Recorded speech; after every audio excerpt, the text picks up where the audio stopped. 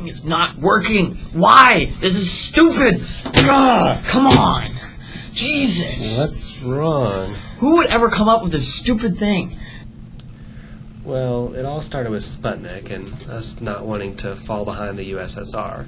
We were afraid the USSR was going to attack us using a satellite, so we developed the Distant Early Warning Line to defend against Soviet attack. So President Eisenhower established ARPA, which stands for Advanced Research Projects Agency, for space research. So we have to give some credit to the Soviets for developing the Internet. But who actually came up with this? Well, the original pioneer was J.C. Licklider. He actually saw the network as a way to communicate between far places in a short amount of time. His ideas foretold of graphical computing, point-and-click interfaces, digital libraries, e-commerce, online baking, software that would exist on a network and migrate wherever it was needed. How could someone come up with this all by themselves? Well, Bob Taylor worked with Licklider at ARPA, and he got funding for the project. But all the funding in the world doesn't make a project. That's right. So one of the first things Bob Taylor did was hire Larry Roberts. Roberts developed the specifications for the IMP, or the Interface Message Processor, and because the original networking ideas were shot down at the Ann Arbor meeting. After Roberts came up with the idea for the IMP, the Gatlinburg meeting was a success, and Douglas Engelbart gave his support to the ARPANET. Okay, who built it? Bolt Beranek Newman, or BBN, was awarded the contract for the IMP, and Licklider joined that company in 1957. BBN got into the computer business when they bought a PDP-1 in 1958. Then BBN hired Frank Hart, who made a team to develop the proposal for the IMP, which was accepted by ARPA. The proposal modified the Honeywell DDP-516 to form the IMP. So how does the network work? Well, Paul Baran developed the concept of packet switching, which is a way to make data into smaller chunks and send it between nodes, and then combine the chunks into the original messages. The term packet switching was coined by Donald Davies, who did the same type of work as Baran. Oh, I have to go. I'll see you later. Bye. Yeah. Hi, what's wrong? Well, I was still having problems understanding the internet. So how did BBN build the first IMP? So after BBN got the IMP contract from ARPA, had organized a team working on building the first IMP. They worked hard from New Year to Labor Day in 1969, and the team built an interface between host and the IMP. What kinds of problems did they meet in building the first IMP? The prototype of IMP didn't work at first time because Honeywell didn't implement the design well.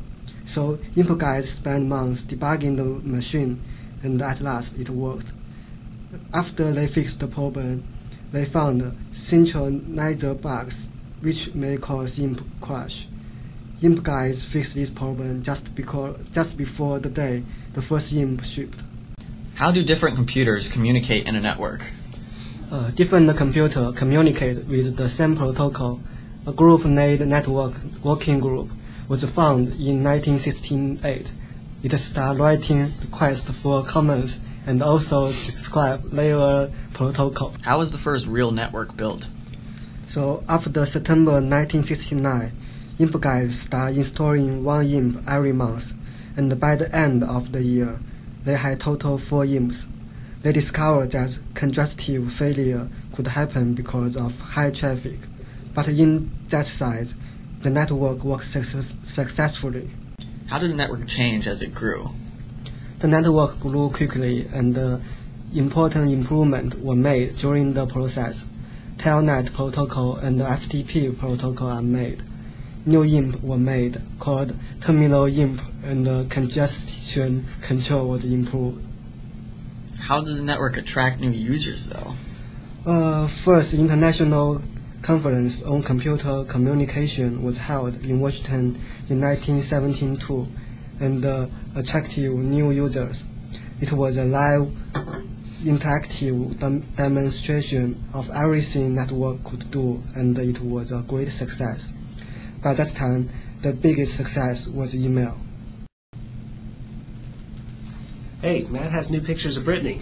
Oh, that's great. So, how are you doing now? Well, I did have one question. Where did email come from? Well, it wasn't really planned. It just kind of happened, starting in 1972 and growing into what we know today by 1980. Ray Tomlinson at BBN sent the first message across machines in 1972, and he was also responsible for the @ sign in all email addresses. By 1973, 3/4 of all traffic on the ARPANET was email. How did it develop into what we know today? Well, this was a big issue throughout the 70s, especially in an informal mailing group called Message Group. Most of the issues were about how much information should be required in an email header, so these discussions were called the header wars. Different operating systems across the ARPANET created more problems, and a few RFCs attempting to decree a solution helped make matters worse.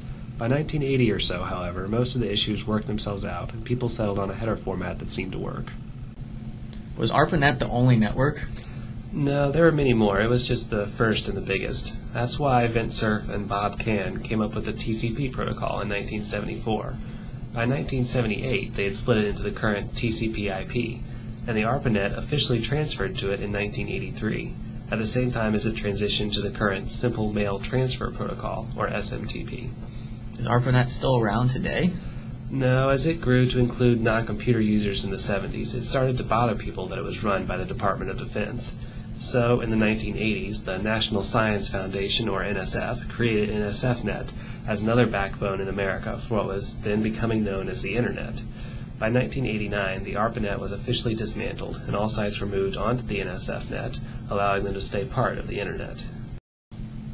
Well, I thank you for your help, and I appreciate your time. All right. Thanks. Thanks for taking time to watch our review of Where Wizards Stay Up Late. I'm Chris. This is Pan. This is Scott. We'll see you guys later.